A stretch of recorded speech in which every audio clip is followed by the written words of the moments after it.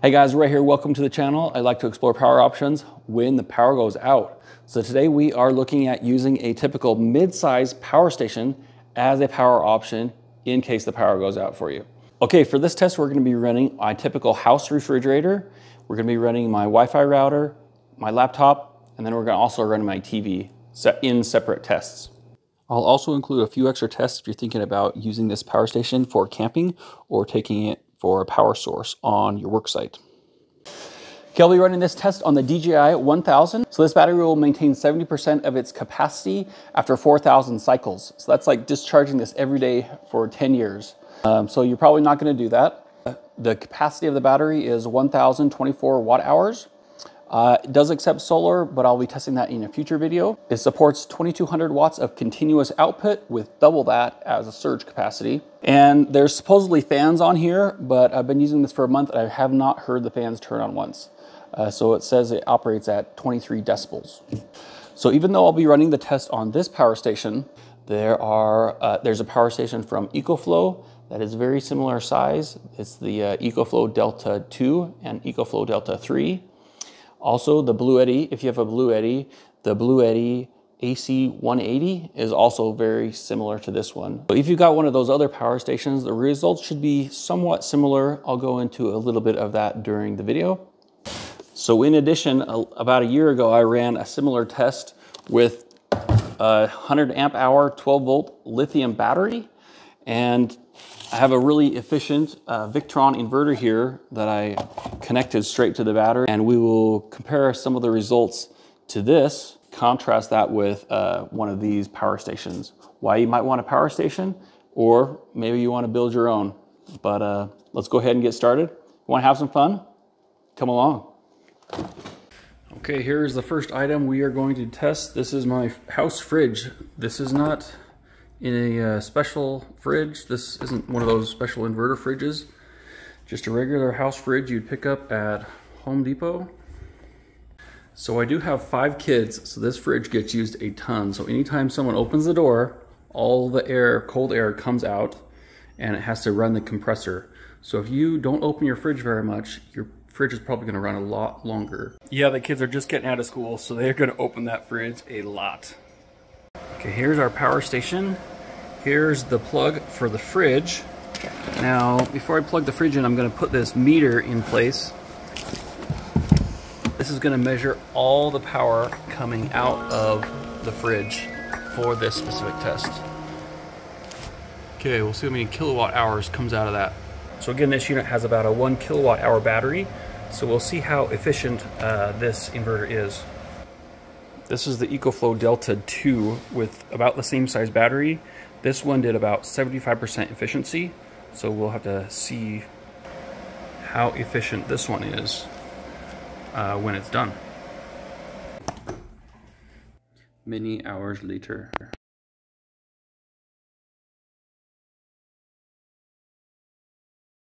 Okay, so it looks like this DJI power station ran the fridge for about 9 hours and 15 minutes.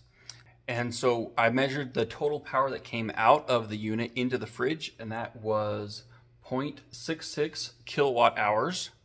And the battery is just about 1 kilowatt hour. So that's about 65% efficient. And that's specifically for running a fridge. Now, I think I heard somewhere that if you run the inverter at like 70% capacity, so with a larger load, you get a lot more efficiency out of the power stations. Now the Delta 2 was more efficient. In my test, this one was about 75% efficient. But the DJI 1000 does have, the inverter has a little bit more power, so that's understandable. So I did run the DJI with a larger load. Here's a coffee pot. I think I got over 24 cups of coffee out of this, and it was about 80% efficient. I cooked this large breakfast: bacon, hash browns, eggs, and French toast, and ended up having 38% of the battery left.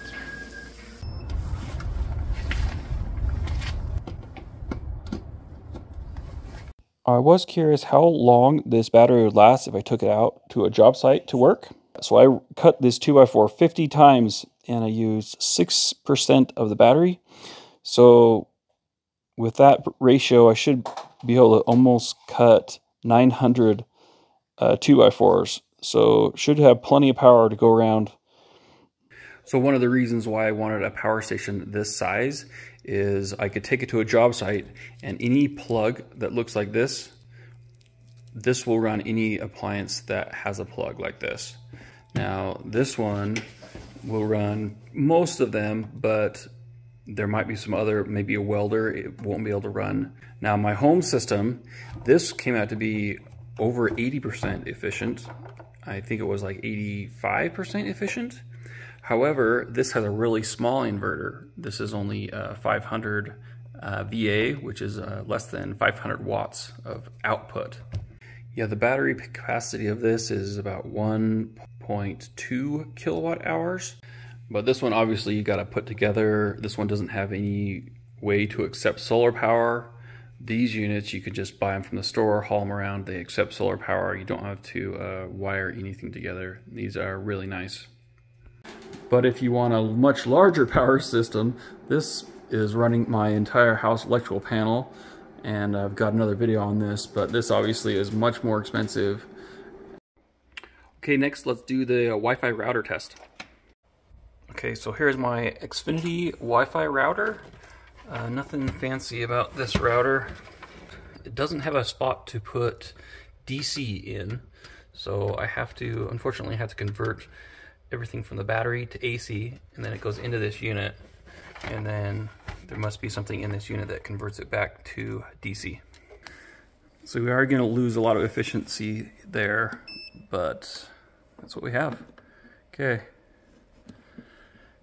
9:45. Let's see how long it lasts. So over the last month, I have been using this as a UPS for my Wi-Fi router. So basically, when I'm testing things in my house, I'm turning off power, my Wi-Fi router will never lose power.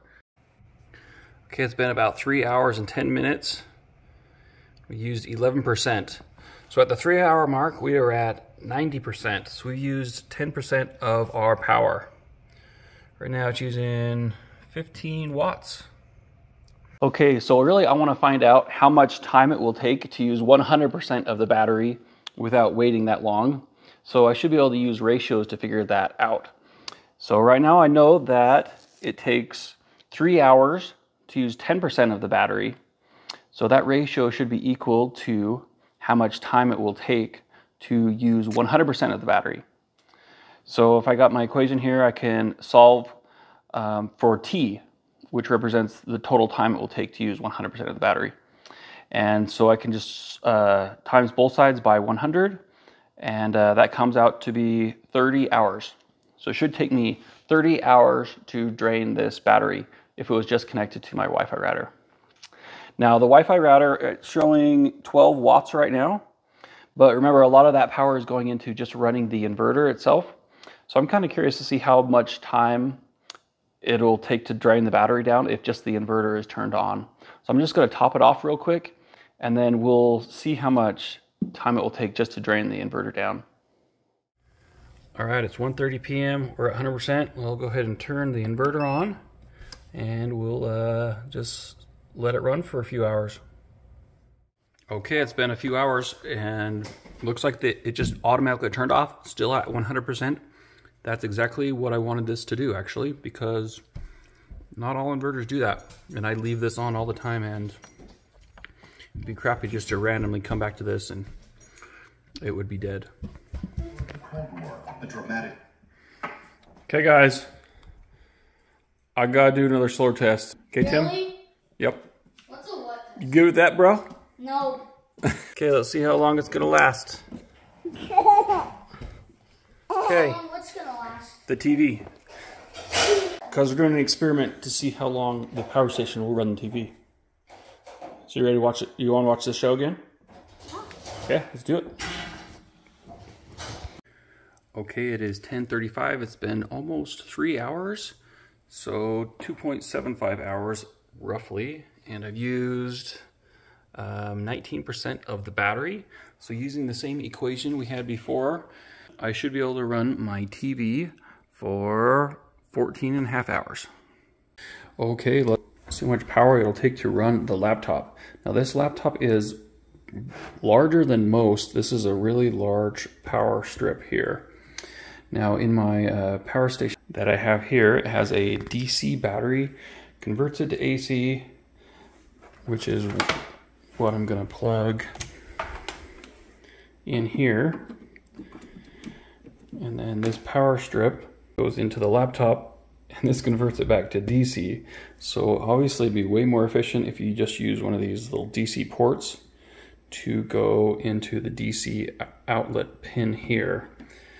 And we're not going to do that for this test, but I'll just show you how you can do that if that's what you want to do and make things more efficient.